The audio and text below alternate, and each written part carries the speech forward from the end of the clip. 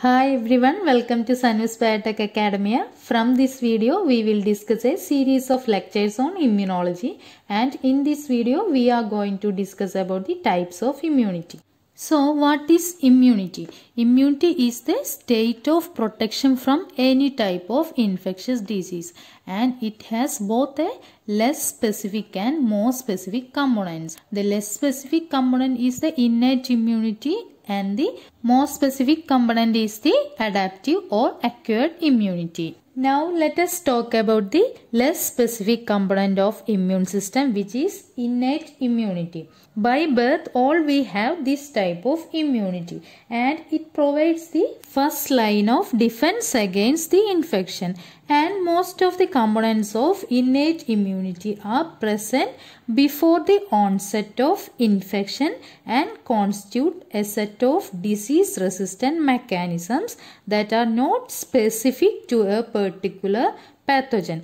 The phagocytic cells such as macrophages and neutrophils, and the barriers such as skin, and a variety of antimicrobial components synthesized by the host all play important roles in innate immunity. And also it provides a non-specific uniform reaction to all members of a species. In contrast to the reactivity of innate immune system, which is a non-specific uniform reaction in all members of a species, the specific component, that is the adaptive immunity, does not come into play until there is an antigenic challenge to the organism. So note that the innate immunity present before the onset of an infection, but the adaptive immunity come into play only after an antigenic challenge or infection. And the adaptive immunity responds to the challenge with a high degree of specificity.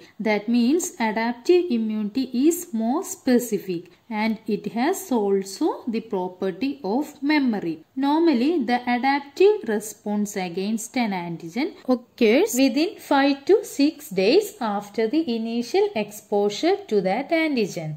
And the exposure to the same antigen in future results in the memory response. So the immune response to the second challenge occurs more quickly than that of the first, and is also stronger and effective than that of the first immune response. And the major agents of adaptive immunity are the lymphocytes and the antibodies and some molecules they produce. So in general, most of the microorganisms encountered by a healthy individual are cleared within a few days by defense mechanisms of the innate immune system before they activate the adaptive immune system. So as we said earlier, the two major types of immunity are innate immunity and adaptive or acquired immunity.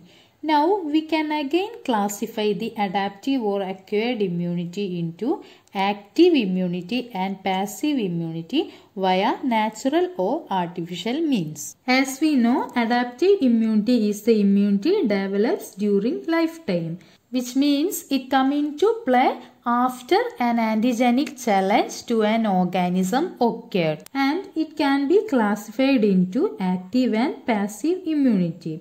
In active immunity, note that in active immunity, we are producing the antibodies against any type of antigenic challenge, which means our own body produces the antibodies and gives an immune response.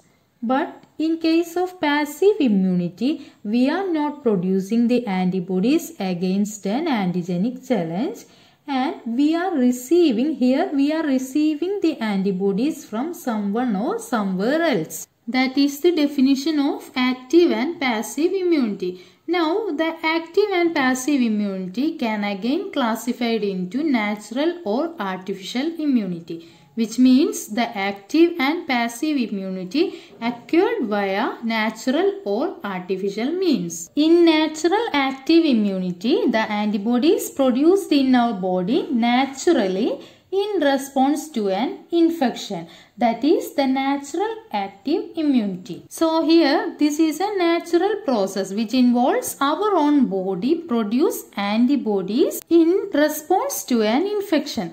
And in artificial active immunity, here the infection is not natural. In this case, we are inducing the production of antibodies in our own body by the insertion of vaccines. So here the injection of a vaccine, that is the vaccine is also an antigen or organism into our body artificially. Then our body will produce antibodies against the organism in the vaccine which has injected. This is the natural and artificial means of active immunity. Next is the natural and artificial means of passive immunity. As we said earlier, here we are not producing the antibodies. In this case, we are receiving antibodies from any other person or somewhere else. And in natural passive immunity, it involves the receiving of antibodies from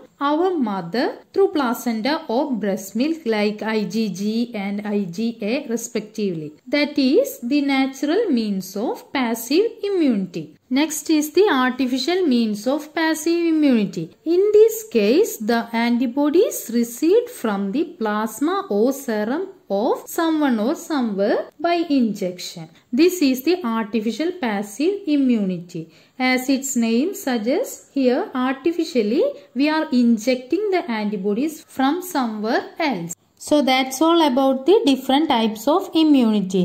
In active immunity, here we are producing the antibodies, our own body producing the antibodies against certain type of infection or vaccination.